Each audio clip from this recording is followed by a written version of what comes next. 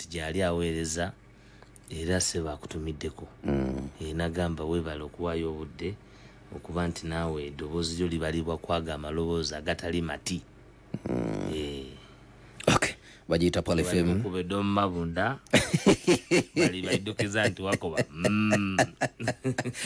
bagiyita Pal FM 107.9 ekula eri mutwe bulijjo. Waiswa, yesebo bintu bingi bibeerawo olusintuuka neneebuuza tutandikire ku kiri watandikire kuwa Uganda ya speed naye katandikire mu kuziika mu ba Edi Mutwe.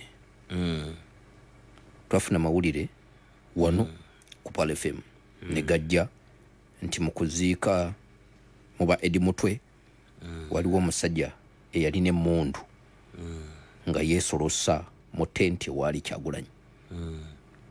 Ebintu ebyo bituufu? Ekisooka emmundu yalondebwawo. Ekyokubiri poliisi tevangayo kukola statement.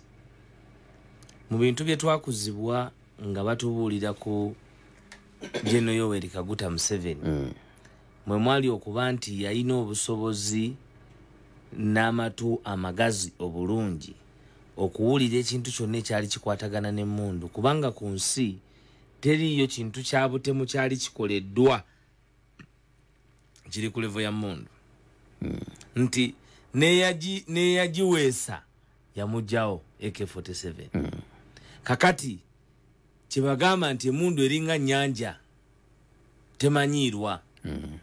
Fe mu detail ya His Excellency newankubadde omuntu okkirizibwa okugenda n'osaba emmundu ng'omuntu, tetulinayo muntu n'omu kabe Edi Mitwe, kabe Akireewo, kabe Mbogo, security detail yonna teyinaamu muntu n'omu ayina kisi kyonna. Tetulina bomu, tetulina mundu, tetulina security yaffe eri rank and file ya order. Nimbanga temulina ebyera ne mugamba muli ku security. Anti era tolabanga ate yasobola okulaba ayina emmundu. Gwe tosobola giteekako mu maaka noga nti ate eno. The best security is silent security. Bwe baali bakyaza Queen mu Chogamu nanyumyako n'abamu ku baali ku security detail ya Bungereza. Ne bagamba nti ekisinga okubeera ekyangu ennyo kakati Abangereza si kwe kulaga obungi bwabwe mu kibuga era wali tobalaba nga bangi nga bwolaba abanaabeera ku General Yoweri Museveni wanaabeera bayiwatula akanya ne bayiwatula akendala 8 nagana ye ku kye bayita digital security nti already bamanyi n'okumanya kubanga mu parliament eya Uganda mwali mugenda kubeeramu n'abakyala wa Bungereza ate mubeeremu ne prime minister wa Bungereza. Era nekimanyibwa nti bo obukugu bwabwe ate obusinga obuwanvu bwali ku butya bwe bayinza okwambulula amategula ne parliament eyo yonna ne bajaan roofinga ne bavacuatingawo omuntu waabwe nga tebanalowooza mu kuddizaayo kintu kyonna. Oba ntegedde bulungi? Nti manifest security yava ku ebyo ebibye bya manio. Bya computer, bya system. Kakati fe to drivinga ku kya system. Intelligence gathering, okulaba okureconciling area of operation and point of interest, okutumanya nti omukulembeze ali safe in position kubanga at the end of the day akumwa bana Uganda. Akumwa abamanyi g'abantu. Ayagala okumutta era alwana nnyo okumwa isolatinga mu bangi amusigaza atya kyovola banti effort za blackmail ku His Excellency Robert Kyagulanyi Sentamu ziri omuzungu kyayita endless neti kyandibadde endless ziri recurring tezigwayo nti abatuula ku script banoonya batya bwe bataawuluza omwagala w'abangi ku kigamba abangi kubanga mwagala w'abaki wabangi era banoonya embeera yonna bwe bayinza okumusigaza obwannamunigina bamutugumbulirirawo kakati ffe security yaffe esooka 1 tumakinga tutya nti ebyo bye tuyimiriddeko bye tugamba bana Uganda bye tuleeta emisana nti bye tuyimiriddeko ekiro.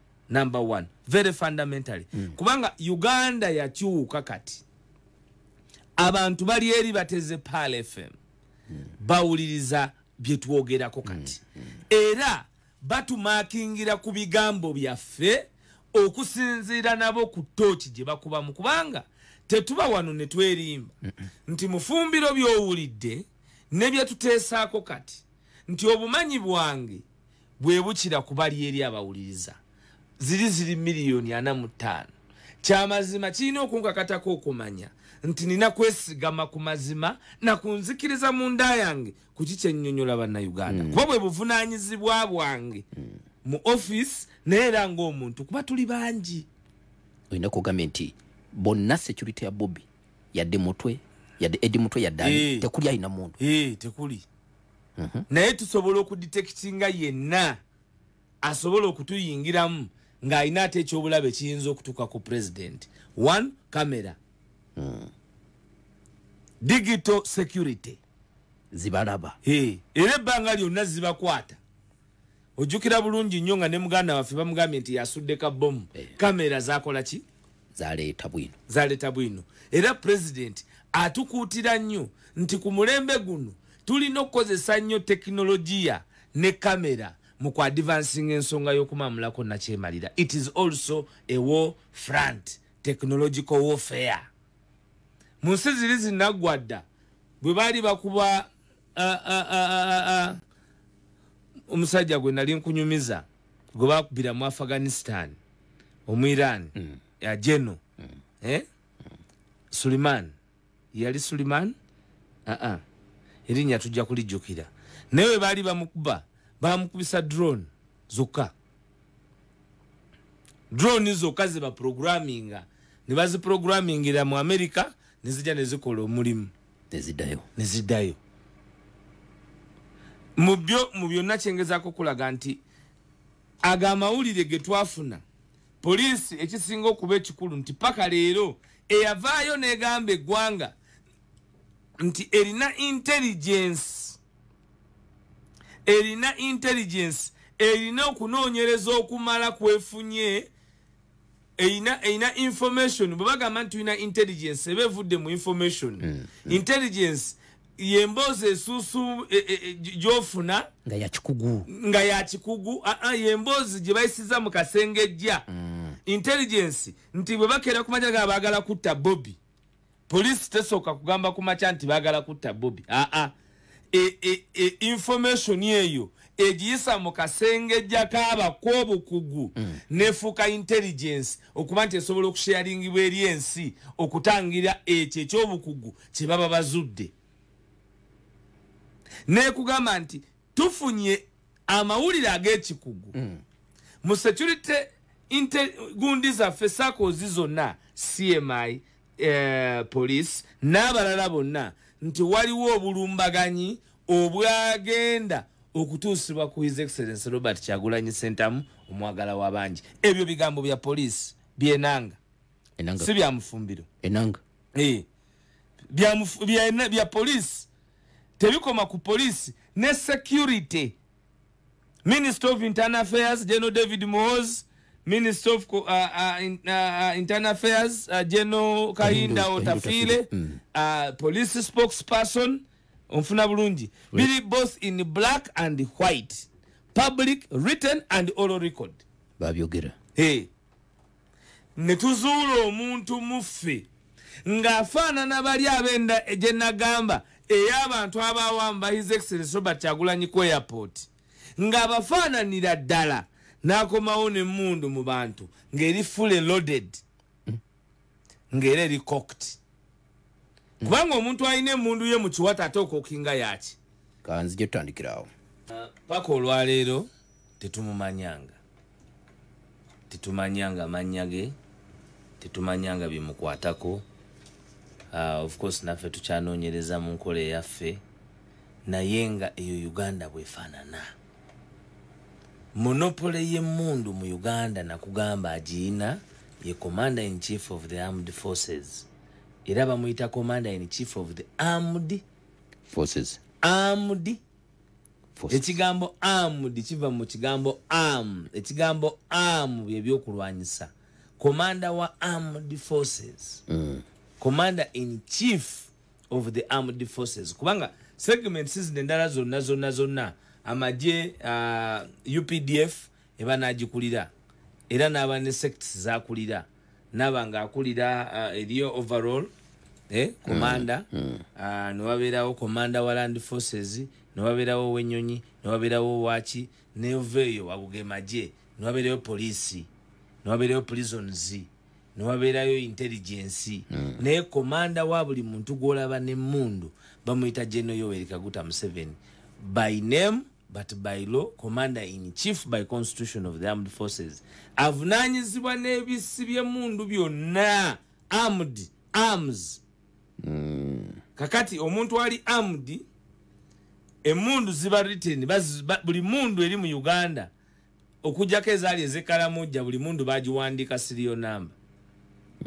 Eyo pistol gye walabye yabadde pistol nga mpya kika kipya kitegeeza nti zaakayingira oba zaakakolebwa. Okay? Kakati omuntu ayina emmundu ali kumpi n'omukulembeze omwagala w'abangi mmwe nga Uganda Police mwatukakasa nti mulina emboozi ey'ekikugu ku muntu waffe naye paka leero temutuwanga ripooti ku ekyo nga n'ezimu ku nsonga ze mwagenda ne mukwata empandisizo ne mutuwandiikira ne mutugamba nti alekeraawo okutambula kubanga tulina emboozi ey'ekikugu nti waliwo abaagala okumutta. Olwaleero omuntu ayina emmundu nga mmwe mulina monopole ku mmundu nga ne bannaffe abamu bali mu General Court Martial nti baali balabyeko ku mmundu omuntu akwatiddwa n'emmundu ng'eri fully loaded eri cocked newe yandibadde taze kutta Kyagulanyi Robert Sentamu ng'ali aze kutta muntu mulala kale. Awuliriza Pal FM omusajja ayogerwako tumukuteereddeko ku Pal FM Uganda ekifaananyi kye n'emmundu eyogerwako. So ate njagala okwebaza security detail ya president nti ne mu kumuzuula teyakolebwako bulabe kuba waliwo okwagala okuteeka embeera kumpi n'awali omukulembeze waffe emisango gye bamujwetekako giyimirirewo ti omuntu yakubiddwa n'attibwa wakati awali omukulembeze. yalinga aliko kumusayisayi anti emmundu okudisarminga process y'okumudisarminga kumujjako ebikola okumudisarminga kubanga ate nabo balina omudisarminga naye bamuhandulinga bulungi nti weewaawo yaserera n'agwa mu ttaka naye abaana tebamukwatako tebamutuusaako mbeera yaabwe eraliikirivu. Ekyo nno kyali kikulu kubanga ate wandivuddewo n'amawulire amalala nti ate ow'emmundu attiddwa. Oba ontegedde bwe ye discipline gye tugezaako okwekuumamu ffe ng'abantu b'enkyukakyuka kuba gwe eryejjoogo lisanga mu nsi ki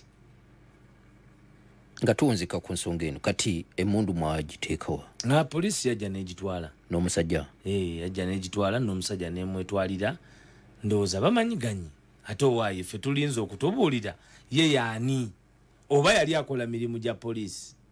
Ogwo gwe gwali gusoose okulaba ku bantu abafaananako bwe batyo abantu bangi okuliraana Kyagulanyi okujja okumuyingiramu paka we yali atuuse y'omu kubazze okumpi ennyo mpozi ne gwe twalaba ng'ayorekeramu yali atambula mu campaign trail naye nga bangi badiployingibwa okugezaako okutuukiriza ebiruubirirwa bya Nakyemalira bangi ekyo tekiwakanya bangi kubanga nakugamba nti kituufu abantu olwaleero gwe njagala awuliriza Paalo deyofumitirize mu byabukulembeze mu by'okujjako jjajja emyaka egiyisa 2 nga si byakuwaana si byaki wawe mubadde ne bato ng'omuntu ali ku front line alumbibwa nga bwalumbibwa kati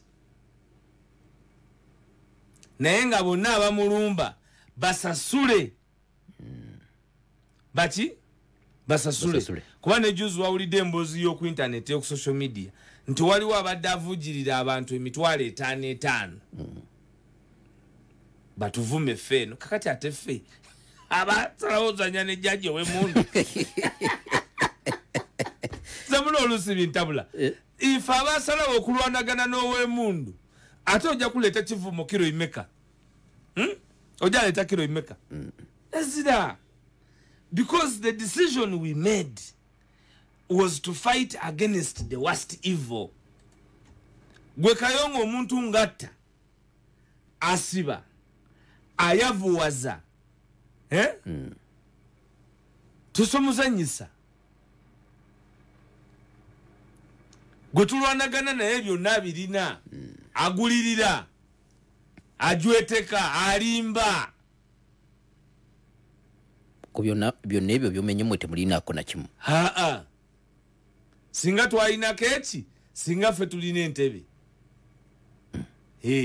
nga kiriwa byonna singa twali batemu kubanga gomanye omuntu okutwala ekintu kyo naye ng'omulaba nti yoyo naye noddayo mu bayibuli noddayo mu Quran nogaa nti tottanga ekyo nokivaako nti bw'oliba wakutta walibaawo emiwaata gy'okuba nti otta naye tottanga. Bagiyita Pal FM 107.9 ekkula eri omutwe bulijjo program bagiyita Naamwatulira ndine Alex Waiswa Mufumbiro njagala tuyingireko munda mu lukiiko lukulu lw'eggwanga leero anange manyi olwoyogera ku lukiiko lw'eggwanga nenga naye abawuliriza Pal FM abawuliriza programu eno ffe abagibeerako ne tubabuulira amazima bwe gaba bagalaba baliirako mberenge bakola batya kuba twabibakuba bino byonna byonna ezira kiyaka kye tujja kwogerako nabagamba nti eno palamenti ey'abamafiya ababiri tebangawo era ne mbagamba munnayuganda kino kankiddemu teba munnayuganda yenna asuubira amakula gonna mu palamenti ekulemberwa Amongo Anita ne Thomas Tayebwa ekyo bwe kiribeerawo mulija ne muŋŋamba nti nabagamba nti fulani palamenti y'eggwanga n'editoriatinga ku ntalo eza internet ez'obubaka nti oli yagenze mu constituency nti oli erinnya yani n'omwana gwe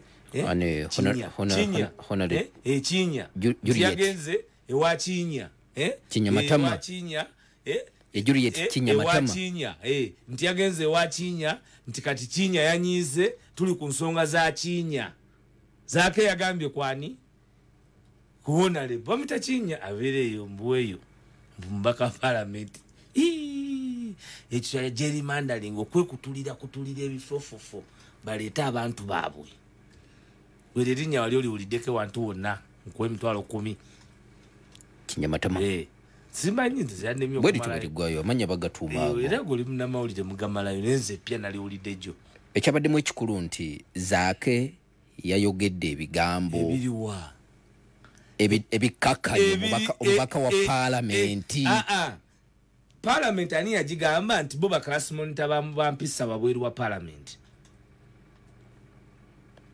ani yagamba palamenti nti bo baklasi monita bampisa wabweru wa palamenti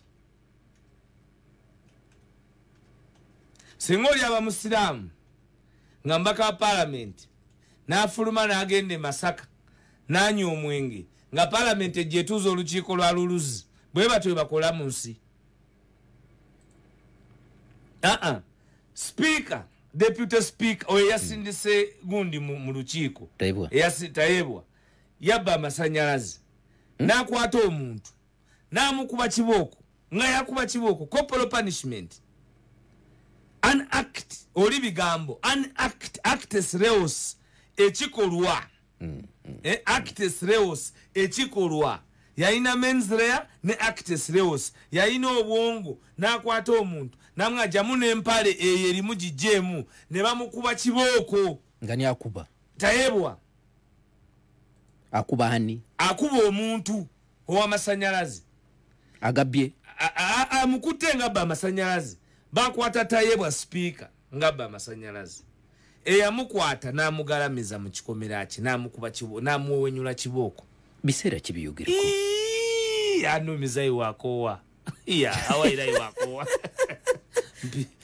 tiwamana biseera kayongo tiwamana lwaki omusango ogwo tebaguleeta mululuzi and simanyi parliament mululuzi committee omusango gw'okukuba omuntu kyogamba gwo mutono nnyo omusango gw'okukuba omuntu gwo mutono nnyo Anita Amongo bamunoonyerezaako okukulembera olutabaalo mu kalulu ka chairman LC5 ebusiya ne bakuba omusajja ne bamubbako ssente era abantu babiri bakyajinge lwaki ogwo tebaguleeta mu parliament mu rules committee ebusiya Bukedde Bukedde ababba amabaati lwaki tebabasindika mu kakiiko ka mpisa aka parliament eno parliament efaayo ennyo kubanga zaake bo balina okwematiza nti zaake alina okubanga tatudde mu parliament kubanga ayogera amazima olinaga nti yagambye mbu beetunda tebeetunda kande challenge zaake ene kubanga kooti bino ebirala balina kubitwala mu kooti bwe ba defamation zaaka proving nti yayogera kalebule oba si kalebule obwo buvunaanyizibwa parliament tebuyina ne bwe mubwewa you are not caught kati kino kye baakoze okusindika zaake mu kakiiko k'empisa Mariaga Nsimbi kyekisooka zaake yakawangula akakiiko ako ne banne baako ne parliament twali wano nenga nti bamala ssente za muwa musolo ajja kubawangula bamugobayo banyage kubanga kye balwanira bino byonna ekibalwanya okulemesa zaako okuba kumpi wali we batemera okubba ensi eno nti yajja kujja ensi agikole ki kubanga alina bw'aba ali munda muli Uganda amaanyi g'abantu ge gamusindikayo kalikadde mu recording bulungi ogambye ekirwanyisa zaake ekikubisa zaake akakiiko kali speaker kwatuula ne deputy speaker akatematema parliament esente bwe bazigabana mu national budget nezifikira ng'omwaka guweddeko ze beegabanya ng'abatuula ku parliamentary commission tebaagala zaake abeerewo kati kooti yamugambye komawo ne baleeta kinyamatama okategedde bwe bino obuli awo ezira kindi kugabana kwiba kuvulu kwiba kwene atulige magayibi bagamba zaake naye ayitawo ate wawe yayise kubanze nawulidde ne ngamba nti video bagizannye njagala ompeeyo ekigambo kimu bwe kiti ekibadde nga si kituufu tebeetunda ababaka ba parliament tokimanyi nkusomera emirundi emeka gye bafunye kashi nga beetunze emyoyo gyabwe kwegirimiti oyo kinya teyalimu teyakwata miliyoni 2 kwegirimiti let them challenge us now teyakwata miliyoni 2 oyo ku egirimiti bwe bali bagoba zaake ku komiti eri eyagwa ababaka ba parliament baba wachoja mimiro bonna simu mwachi reporting abamawulire tiri mu maida matukobera nti bali kuvuludye sente ere bali geme sente kamala muli twaga senge jawo kakati aha tukoleki baba tebetunze eggwanga bali tunda buli lunaku ate ababaka ba parliament engeri gye batsemu Uganda nti engeri gye babeereyo mu parliament ensonga ezisinga baba wechoja mu miro ne baziyisa oyo speaker ayogera yayisa ensonga y'okusasula roko ebbilioni ne bilioni ze sente mu bumenyi bw'amateeka balowooza twerabidde twamusindika mu rules mulekerawo okulowooza nti eno Uganda yammwe nti you have given yourselves a right to speak and be right alone. You will be checked. The killing of institutions in Uganda nti okutta kw'ebitongole mu doctrine of separation of powers legislature, executive ne judiciary nti kigenderere to manifest the longevity of General Yoweri Kaguta Museveni. Olwalero mweyo parliament yennyini baleese kubanga ekireeta bino byonna mu parliament yenkwata gye bakwatamu his excellency Robert kikuba tebiggwanga It was an international crisis. It is something Ugandans need answers to. Nti omuntu atuuka ku kisaawe Entebbe ne mumuwamba nga bamuwambye siba security ne kidnapping on an international airport. Kati abantu bagita Entebbe International Kidnappers Airport. Entebbe Kidnappers International Airport. Nti yo mukukuwambira ku airport rais. A big crisis ne mujisula mu nsi. Because gwobo oyagala Kyagulanyi oba tomwagala, he is not siye muntu singe gay nti kati mujitundira mu nsawo si mukene nti ogenda kumutwalira mu kasawo ko katono duke naye no tokyasobola kumujolonga biri bye mwali mulowooza. The face of the person you knew then kati yavaawo. You can no longer do it. There is a cost at whatever you do to him. Government lost over 25 billion olunaku lwebamukwata Entebbe. Over 25 billion. Atenga bwe munazikaichulating by the end of the month, you're going to lose more money on destinations ku bantu abajja mu Uganda because you don't reason. Ate ne mujja ne mukwata omusolo mungi ne mugubirika bannansi ng'ebyandiba wadde ssente mwe nyini image yammwe mujonoonye kati bavulubana n'ekyokutuleetera mu parliament. They are all messed up. Nagamba these people bobatunulira bobetegereza they cannot deliver on anything. No kuleta ekiwandiko okunyonyola bana Uganda nti we are sorry security yaffe ya overestimating our capacity ne tukwata security apparatus yonna olunaku lulamba ne mugiteka ku muntu omu. Kati olwaleero amagye gogera Kyagulanyi, police yogera Kyagulanyi, prisons yogera Kyagulanyi, court zogera Kyagulanyi, parliament yogera Kyagulanyi. Simply because mwagala okubezawo omuntu omu na kyemaliro omu.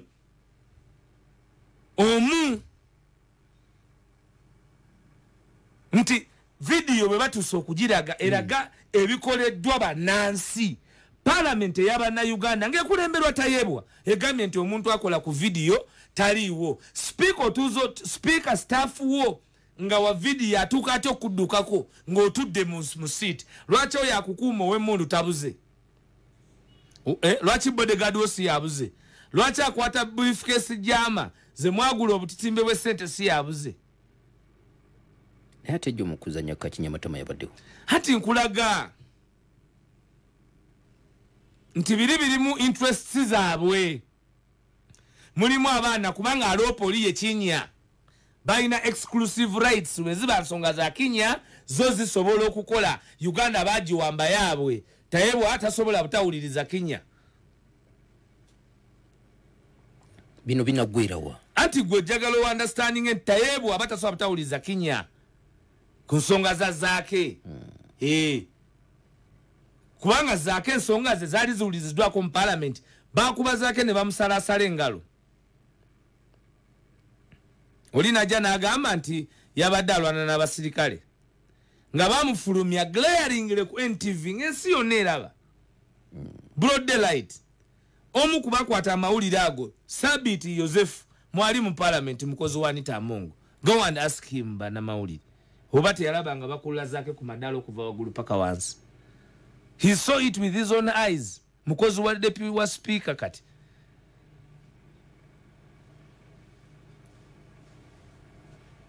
And tosobola kukwata kintu kiri ebikwata ku ggwanga babizanyiramu. Kasita bibanga bikwata ku Uganda ebyo byo babizanyiramu. Kasita bikwata ku Uganda ebyo baba sorry. Tayebwa yalabudde nti tajja kukkiriza kazanyirizi mu parliament ebyo zaake byaleeta ebyo. Ate kati ekyo kyabadde mu parliament ye kazanyirizi. Nkubuuziza ye bwe yakuba omwana kibooko kino bakimbuulize Tayebwa bwe yakuba omwana kibooko bamutwala mu rules committee ki? Kubanga mutugambye nti ekiri ebweru wa parliament kijja butereevu mu parliament ne kigenda mu rules committee. Ye kooti yammwe. Lwaki babadde bakwata MP w'omu mambuko we $5,500,000 rules committee si yamusibye? Let's tukozese obwongo tuleme kubeera emotional okweexposing anti tuline fitina tuline enge zino institution ze mutuddemu mwe Batayebwa. This is not personal property. Therefore buli bwe muba mugenda okola decisions zireme kubeera personal emotional decisions. Kuba bino si bya boyfriend girlfriend bintu bino bya parliament simanyi bulungi bayinza okuba bagoberera rules of procedure tewali rules nkubuuzizza bwe zibanga rules lwaki zikola in isolation kuzaake mwakozesa enkola y'emu eyaloopa eyaprosecuting anaakola buli kimu ne mugoba zaake ne tujja ne tubagamba nti bannanga amateeka ffe ge tumanyi amatono mukoze ensobi olwaleero ani mutuufu okusinziira ku ruling ya constitutional court ani mutuufu zaake why would we go all that far lwaki mwe bwe tuba wabula kati mulaba nti fe abataba tetubaagala kituufu tetubaagala naye bino bya Uganda ebyo byonna they can lie to themselves ate ekyokubiri my dear brother bagamba nti kama is something. This world is it's global. It is a circle. Chikomawo ne kyetolola ne chikusanga, and we are generations abo bazadde. Grace bingira bwe bali nga balina obusobozi okutereza amakomera. Bamugamba nti tutereza amakomera nga abantu naga nti ate lwaki amakomera tuga priority. Komera omusibe abamusibe ye lwaki yeteka mu kifaananyi ky'okusibwa. A few months later ne bamukwata. Bwe yatuuka mu komera n'aweereza obubaka nti bafa. Komera sikole bulungi. Jeno Jim Muwezi oyo kati minister akimanyi nti okugenda mu komera yali minister nga tebakola makomera nga tebatereza makomera. Bwe yatuuka ogenda mu komera alina okuddukira Bungereza basoke bategere wanaatuukire batereze wanaatuukire. So aba balowooza nti bye mukola mutukosa ffe ng'abantu ffe muswano tusinza amaanyi ne mututta. Kwache mujinza okukola temuyinza kutugaana kwogera tekisoboka. Kayongo tewali omuntu yenna ayinza kutugaana kubyogerako na kuteeka mu maanyi kubikola ebikola bye tusobola okukola ebiri mu mateeka okulaba nti twetaawuluzaako bano abatukulembedde obukyamu ennyo ng'ate twabakoowa era twabasiibula mu constitutional process. Ate goli mwogezi nze sitoyinza kuŋŋaana byakwogera ate otya nga njogera mazima bwangamba bakuba ejwa ku mabunda egyo munabanabali tinaamane buti gagedyegedye mu buti embooka efuna kwejja naye nga parliament yandibadde etudde kati eri ku infrastructure enguudo mu Uganda ziba zitya nga abantu beeyagala amalwaliro gaba gatya nga amalwaliro galimu eddagala. Parliament ya Uganda yandibadde etudde nti katuzimbye amasomero ameka abaana leero batudde abaana 36 bakoze senior 4 tukoze tutyo okuba nti abaana bano 3 mu myaka 5 okuva kati bwe bamalira university n'abali batebafulumye mu university nga balina both informal and formal jobs. That is what parliament is supposed to be doing. Oba parliament zaabo abense eziragala ensi yaabwe. Parliament etegeera erina kubanga esala kati ntotto butya bwegenda okuyamba bannansi okuva mu eno economic depression and economic slump after COVID. Oluvannyuma lw'okubanga byonna byereese parish development model, sente ze batadde microfinance support center, sente ze batadde buli wamu tezireese results. Parliament kati erina kubanga eri mukola self inquiry ku sente ze allocating on different sectors of government for performances of eradicating poverty. Eno parliament si byeriko. Parliament erina kubanga eri mu ku improving a technological stats z'ensi, because being a landlocked country bwe mubanga muyambiddwa nga human resources sobola okubeera tapped nga bakozesa technology nga bakozesa ebyuma ebya science muyina kubanga mu evolving a capacity yamwe mu science okuba nti abantu bamwe basobola okubanga ne baba bakolera wano they are employed naye nga bali employed in a system that is supported by government systems. Those are policies supposed to be passed by parliament. Eri kuzaake kubanga ensonga tayebwa waba yagikubiriza tayinza butawuliza kinyamatama boogera olulimi lwe lumu. Era bajja bateesezza mu lulimi lwabwe nti katugende wali twogererewo oluzungu. Nalabye abakyala mu parliament. Si byabakyala bino byakubuzaabuza. Ensonga y'abakyala Olivia Lutaya baali bamwogeddeko. Ate ye mubaka.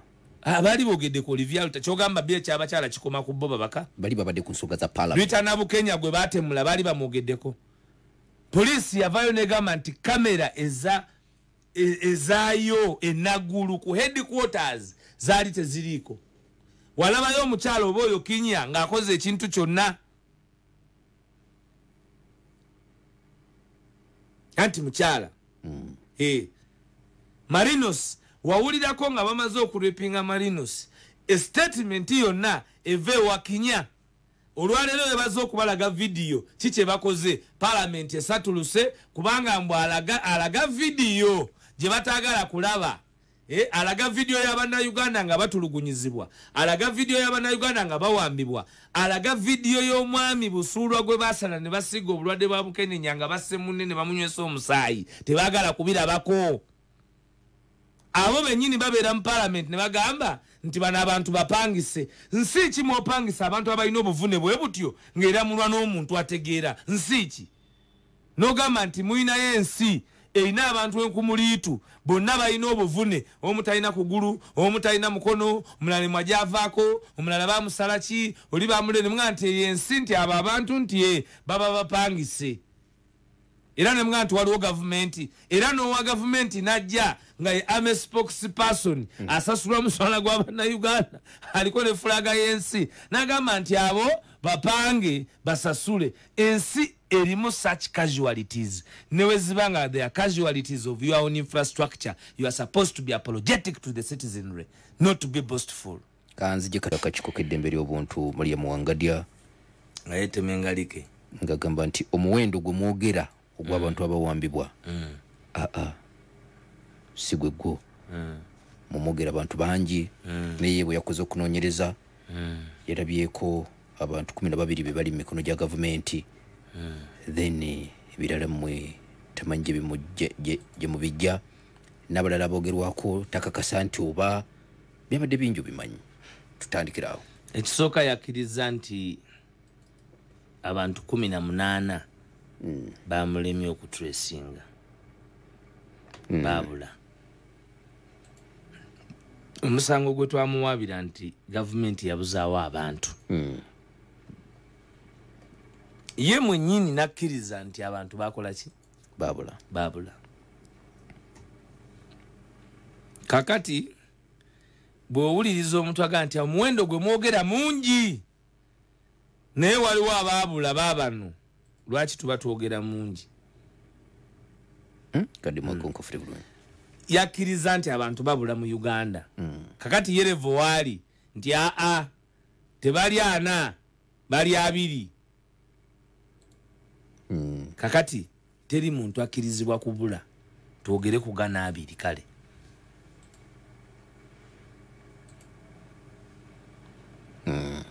Kayongo. Sukali wange bamubbye. Sukali wange bakoze ki? Bamubbye nti kituufu bamubbye naye babbye kaafukiro. Eri batu agibbye.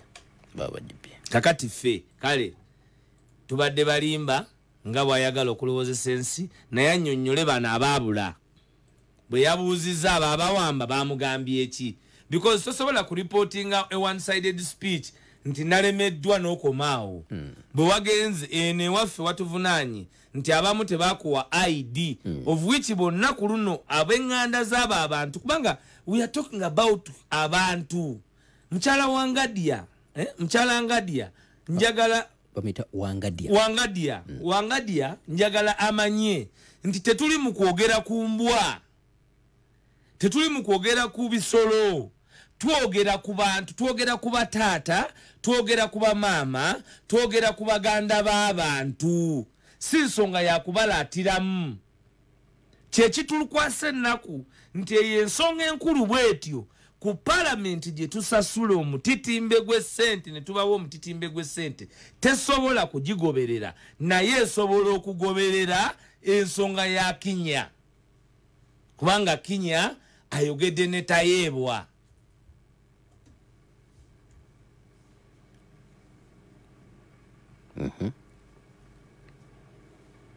ontegera bulungi nti ne ku script yawe kati abaabula bo kyabuvunanyizibwa babule era bwe yategedde nti baabula yamaliriza naki okay ekyokubiri ayina be yayogeddeko nti balika naye nga emyezi okuva lwe twamuwa ensonga eno okusukka omwaka agikomezaawo leero nga wabaddewo period nga n'abamu bawanduukuluddwa gavumenti on our admission kuba bino ebintu byetwogerako bya bulijjo eriyo munnayuganda atamanyi nti Kavuma Jumashid yali muwambe tera yateebwa mu Desemba w'omwaka oguwedde eriyo omuntu yenna atakimanyi ekyo eriyo omuntu atamanyi nti Kavuma Jumashid baamukuba essasi mu kisambi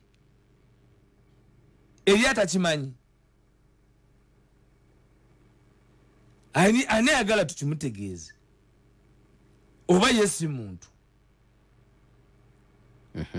okay Nabbanja saba minister n'abavubi okusinziira ku bigambo bya General Kaguta Museveni nti eno line up ya leta y'abavubi Nabbanja mwenyini ku parliament yakiriza nti Kibalama be bamulinanga government family kyesaba buli lunaku kati wangadi okero otulo otya era we kaba kakiiko akabadde kanoonyereza oba wanoonyereza ki nga nebya Nabbanja akolanga saba minister yavayo n'agamba nti be balina Kibalama kati gwe oba wanoonyereza otya ngo itwamwebuzaako kubulira wa Kibalama gyali n'ogamba nti oyo tebakuletera ID wangadi Kibalama teyamulabye mu bape ate Seka damulira gwe bajjawa wallahi bamujjawa wa Kiseka musajja nga alina edduuka lye Damba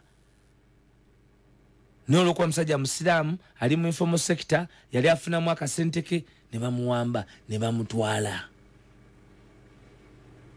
aina abaana aina hakize aina families yali alabirira kati gwe wangadya ng'otuula eyo gy'otudde kuba bamuwa bakuwa omulimu olina okuba ng'otuukiriza by'otuukiriza ng'obeera eyo ng'okomyawo obubaka eri famire z'abo abantu shame upon you at least wandibadde mukyala ekyo n'okirowoozaako n'ofumiitiriza nga tonnasoma bintu bya swakaba bwe bityo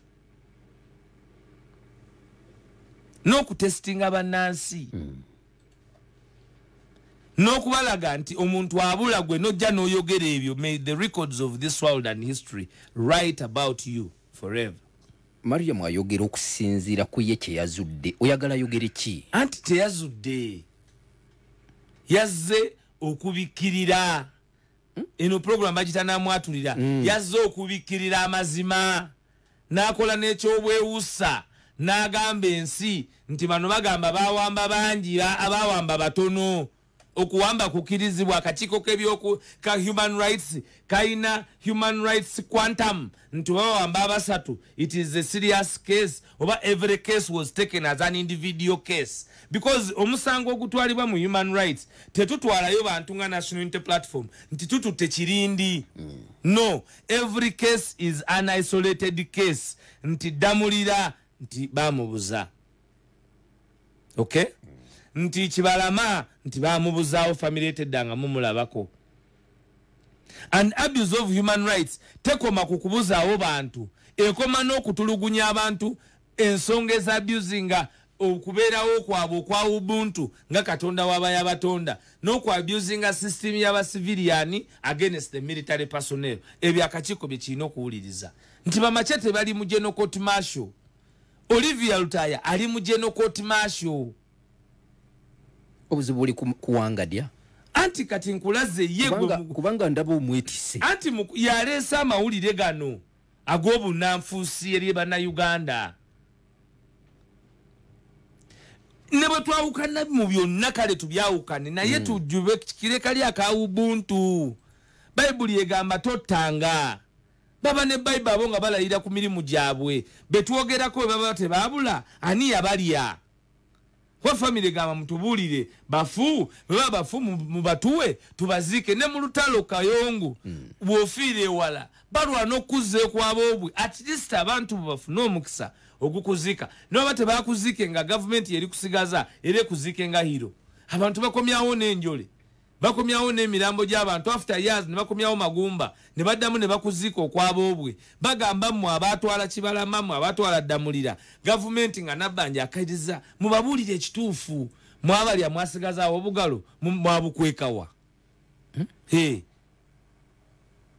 kakati wangadia ate akaliba akendo byazayogera mu process eno bibadde tebikwataganangako era twasemba okumuwulira nga naye mwennyini atiisiitisibwa n'ab'emmundu kubanga kano akakiiko akaleta eno report bwekakubamu kafaanana katya akalonda ye General Yoweri Kaguta Museveni on top of okalonda alonda bakaada be kati kaliko Simeo Nsubuga yali mubaka wa parliament yaleeta ekisanja kakati gwe oli nga bamuwa omuli n'aziyingira mu mpuliddawo nga mwogera ng'okoona ne ku president n'ayingira mu nsonga zino ensonga ezo zaali nene to that level ali manyi omusajja yogeramu katono tojja kunziika kakati ekisooka ffenna tuli bantu nagaana okuzoogerako kubanga Ssegirinya nange tulina bye tukoze ffenna okumala ebbanga ppanvu tuli ba Luganda ate nga tubadde mu bintu bingi wakati mu wakanya na kyemalira era omanyi bulungi nti ne bwe najjanga ku radio kuno saayisangawo program nga tetwogedde ku Honorable Ssegirinya ne Honorable Alan Sewanyana kubanga nagamba nti bombi ng'oggyeko politics tubadde n'enkolagana nabo ng'abantu bwe nali mpa obubaka bwange bwe nali mpa nga ndi emitala ekisooka nali saagala kujjayo kifaananyi abantu kye bajjayo naye abantu ba propagandists be NRM nga bakulemberwa Muhammad Nsereko baakozesa obubaka bwange bwe nawa okubwambaza ekifaananyi nti nze nali ngambye nti Honorable Ssegirinya si mulwadde naye mu katambi akaddamu ne kafuluma nali actually era musabira awone naye nga ndaga nti waliwo abakozesezza omukisa naye kyakkiriza okumukwata Vakaland ne bakozesa embeera gye yalimu okuvoola ekibiina kya National Unity Platform kati bwe nawulira byo bye yali ayogedde byankwatako ng'omuntu kubanga kyamazima nali shocked ku byo oli tulina enkolagana twogeraganya ku nsonga ezibadde nnyingi mu bulamu bwe nga bwe nkyogedde olwaleero teriyo nsonga ya Ssegirinya nze gye sibaddeemu personally bwe ngamba personally nno nze ntono nsonga zojja okunsangamu personally naye bwe nkugamba nti mbadde mu nsonga ze personally ne bwe tubadde tuwayamu ne Secretary General kibadde clear nti tumanyiganye kiwanvu so saakiraba nti kyali kyetaagisa nze okwongerawo omuwaatwa kubanga waliwo babakyala kimpadde abavujjirirwa ssente zetumanyi kati n'omuwendo okulipira ebyo byali bigenda mu maaso okwongera okuteekawo olukonko wakati wange ne muganda wange Ssegirinya mbadde bize kuva bwe nakomawo naye abadde n'ebyakola so bwe babaddemu mu lukiiko jjo ne president olukiiko olwo lwabadde Kamwokya kuba gye wabaddeyo olusinkano lw'abakulembeze e Kamwokya aba National Executive Committee abaka ba Parliament n'abalala muze muziraba nga zigenda mu maaso saabadde mu lukiiko olwo olw'obuvunaanyizibwa obulala naye mu lukiiko olwo era president yasinkanye ne Ssegirinya nekiragibwa nti Ssegirinya yabadde ayagala tuddemu tusinkane tukolagane ng'abooluganda kubanga kyamazima ffe tuli ba Luganda ensonga ate ekikulu president kyazza tusomesa ffenna nti tetwetaaga kubeera ba mukwano okulwanirira ensonga etugatta ensonga etugatta era eyagaza nze abantu okumpuliriza wano ku radio kwe kuba nti nkiikirira ebibaluma kati ffe abalina amaloboozi ag'enkizo okukiikirira bannansi ku bibaluma bwe tuvaayo ne tugaana okutambulira mu kukkaanya kubanga nnyinza okukeera ku makya ng'embazi gye neetaaga okukwata okuba omuntu ku mutwe ate agimpereza yaani ye Seegirinya kubanga Seegirinya nze neetaaga ekirala ekiyinza okumuggusa wayinza okubuuka kakati kibadde kitukakatako era ffe ng'abooluganda bino byonna nga ensi ekkakkanye kati sikukaterezeemu ak'embazi gy'okwata okuba omuntu ku mutwe omuntu bamukuba mbazi kale ejjambi y'okutema ettooke ejjambi y'otema ettooke bitabula nti eri abatulumya emitono gamba nti bayetaaga kabazi kakati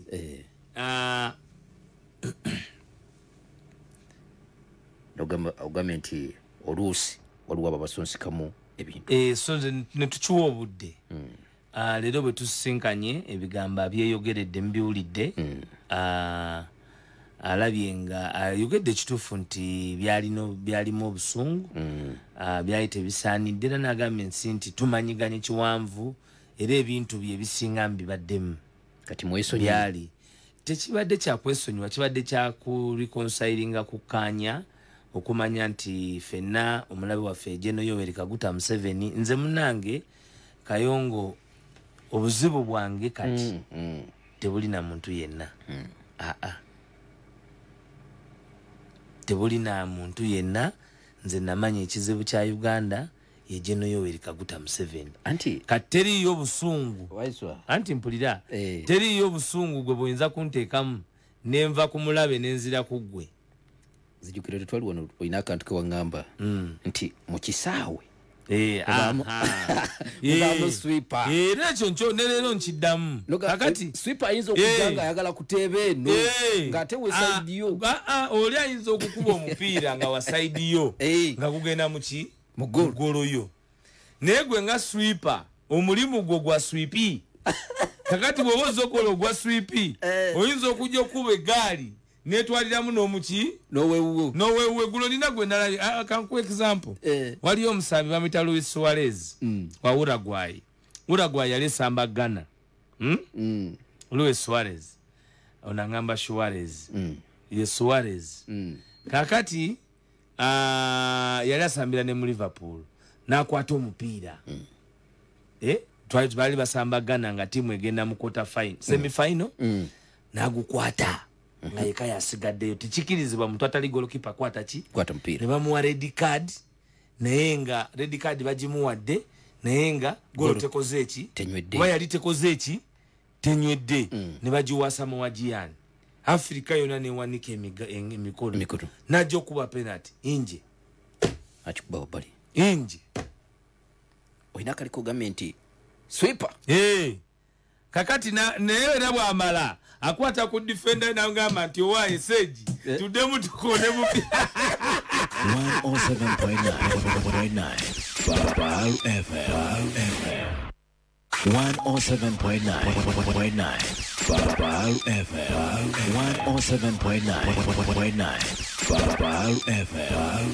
Okay, bagiyita Baal FM 107.9 ekkula eri omuntu wa bulijjo ekyo kye bayita namwatulira solo Mufumbiro fe twagulabire nnyo Arsenal ng'amala n'akayanamu awo n'akasenge ke baasireko olwo naye bamaliza ali nagaa tukole ki tusimbule maaso so ensonga enkulu kwe kuba nti ffenna obuvunaanyizibwa bwe tulina bweyazike era tetulina kukyerabira bw'amaanyi g'abantu nabwe kityo ebbanga lyonna buli tukola ebintu ng'ate biyinza okutaataaganya entegera y'amaanyi g'abantu ffe abakulembeze tulina okubeera magnanimous ate munaye Kayongo okuwangaala ne obukulembeze bwa Kyagulanyi Robert Sentamu ate tuyigiddemu ffe abamu ebintu bingi ng'obwetowaze tekirina kyekinzijjako kukkaanya na munnange tutambule ku kinene kye tuliko era nze ŋŋambye olwaleero nti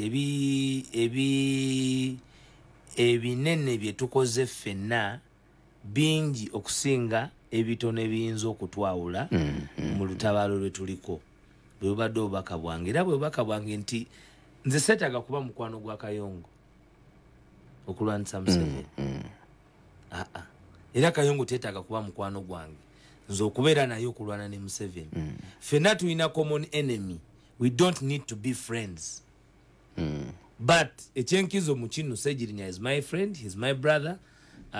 Tewabaddeewo buzibu mucho okulaba ntusinkana mukyoyogedde nina ne rediyo emu gye mpulidde ng'era bwe reporting amawulire ga reportinga ngeri ya kigayaavu ng'eraga nti nze nali nagamba nti yali mulwadde kyate sinaba kubako musiru ku leve eyo nze obubaka obwange bwali eri abo abaali bakozesa obugonvu bwa muganda wange okuba nti ate babunafuyirizako ekibiina kya National Unity Platform n'obukulembeze ngaffe abatafaayo ng'ate si kyekyali kiki ekituufu ng'ate abantu abo bazze bakikoze ku bantu bangi.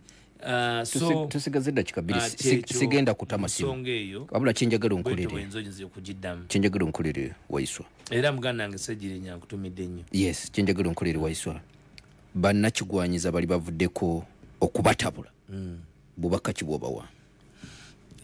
Era bemanyi basuze bubi basuze bubi era twagala n'okusazaamu essaala yaabwe ey'okubonyaabonya n'ey'okuzikiriza kubanga kirabika nti bo bazikirizi era babonyiibonyi bomu abategedde nabo bemanyi. Mulimu mbaka wa palamenti awo atawanya mu ne tetujja muwa budde tetujja kumuwa budde sibula tuve wano. Wassalamu alaikum warahmatullahi wabarakatu. Nyongera okubebaza naye waaye salaamu eno gyempa buli kiseera ey'eggono pulogulaamu eno twandibaddemu ne haji ensonga eyo twagyogerako naye ndowooza abawuliriza bwe tulituuka ku hijja tulikyogerako lwaki tuba nga gwambuuza bateekako nti Haji Kayongo ti Haji Kayongo yabuuza Waiswa bannaye nteeseza bubi ekituna kinyumyako. Wassalamu alaikum warahmatullahi wabarakatu. Wa alaikum salam warahmatullahi wabarakatu. Program namwatu bwetu Waiswa bana okwekandaga okwabadde mu parliament okwakuliddwa mu lopu nga mmwe ng'ekibiina oba nga mmwe abali ku ludda oluvuganya gavumenti mulabe y'ensonga esobola okutereeza setteeserezo buli bwe kigenda ku answered nti wabaddewo any form of protest kiba kigenze ku record kubanga eyo institution okujjako bano abagyonoonye kyandibadde ky'amawulire mangi nnyo ti parliament egenze mu maaso olw'ensonga naye buli muntu alina okukola kyasobola okukola tetufaayo buli muntu wabanga ddoboozi lumu n'okuba nti basobola okukikkanyako bonna ng'aba opposition ne kibagatta ffe tulowooza naye bansonga nkulu kye tuliko kwe kubuildinga obuyinja obwo obw'obumu obusobola okutuyamba ffenna okusituka omulundi gumu ne tugoba bano abatono abanyunyunsi abali ku ggwanga lyaffe kyova olaba mukiraba nti bwe babeera n'ensonga beegatta nti kyabadde kyangu nnyo kyakinyamatama okufuna tayeebwa kubanga bebamu. Musajja w'omugundi tanava mukomera Buwembo Habibu nakyemalira bw'atyo akunafuyiza mu kusiba akunafuyiza mu kugulirira akunafuyiza mu kwavuwaza akunafuyiza mu kutta banno. Bubaka kibowa Buwembo ali mukomera nekikakasa kwali awo Buwembo twongera okusaba ensi nti Habibu Buwembo talina musango bw'aba alina omusango mulete mu mbuga z'amateeka era avunaanibwe nga balwe bavunaanibwa ate wabeere ne chansi y'okweyimirirwa kubanga munnansi ayimiridde munnansi amanyiddwa is not a flight risk person ate muntu ayagala eggwanga lye naye ensonga si yesoose mu mbuga z'amateeka is a person recognito of court nze ndowooza nti bandibadde bawuliriza his bail application era ne bagimuwa. Muganda wange Buwembo that is the price people pay the price abantu gye basasula yanjawulo olwaleero nze nnyinza okuba nga kirala kyekyetegekeddwa oba kirala naye ekisinga okubeera ekikulu nti ffe ng'abantu kwe kuba nti twongera okumusabira n'okukola kyonna kye tulina okulaba nti tukola ave mu buwambe bwalimu naye nga ffenna mu nsi tuli mu buwambe. Leero Buwembo ali mu mbuzi ekogga waliyo gwe gwe bawambye mu nsawo waliyo gwe gwe batwalidde takali waliyo gwe bakutte bizinesi yo ne bagimenyawo waliyo gwe bataddeko omusolo nga toguwulirangako waliyo gwe yazimba akayumbako wonna obupangisa nga kati bagala nako kateekako omusolo nga bw'okasulamu ye ensonga lwaki ffenna nga bannayuganda kirina okutukwatako ng'abantu tulabe ntukyusa eggwanga nyaffe Uganda. Wasabula badde awangaalira Kasenge ina kawuka naye nga yaziiki yawummuzibwa ku lunaku lwa Sande mu district ye Sembabule. Nasalirwa nnyo ntisasobola kuziika kuba okusooka nalowooza nti kuziika kujja kubeera mu kasenge ne neetegeka bulala naye nga njagala okusaasira ennyo mukyala Swabula ow'omukisa okuba nti kitalo nnyo kitalo ddala okufiirwa Daddy Haji. Of course Swabula ow'omukisa yoyo omuwala eyawambibwa ab'amagye mu drone mu bbanga eritali lyawala omwaka guno nekireetera bakadde abali mu advanced age okuttula ebirwadde ebyenjawulo. Twakyogerako ku olwo era kya mukisa mubi. Kyogerako si yakireeta naye kitaawe amaze n'ava mu bulamu bw'ensi eno nga talabye ku Uganda mpya, naye obuvumu bwe tulina kyatulekedde omwana omuvumu, omwana omutendeke obulungi, omwana omukuze obulungi, omwana omuweereza wa Uganda ku myaka emito. Swabula taweza myaka 25 naye obuvumu bwe ne byayiseemu ate bisinga abo abasukka emyaka. Nyimirira naawe Swabula wamu ne ttiimu yonna eya online media mbebaza. Mukama wange yatukiikirira bulungi, Secretary General ne atera ne mukama wange mu department ya mawulire Joel Senyonyi naye yatukiikirira bulungi wamu n'abantu bonna abaliyo mu kuziika ba Edi Mutwe, ba Junior, wano mwenyini Jonna naye teyalutumira mwana n'abantu abalala mwenna. Sita media mwebale, njagadde okutuusa eddoboozi lyange kubanga kinkakatako ku lwa munnaffe. Tetulina bwe tuyinza kuwangaala nga tetukwataganye. Akabi kaba muffe, obulungi buli muffe, kubanga ffe Omuganda agamba twekamwana. Twekamwana nabwe ekito kibadde kinkakatako okutuusa obubaka obwo obw'enkizo. Embuga President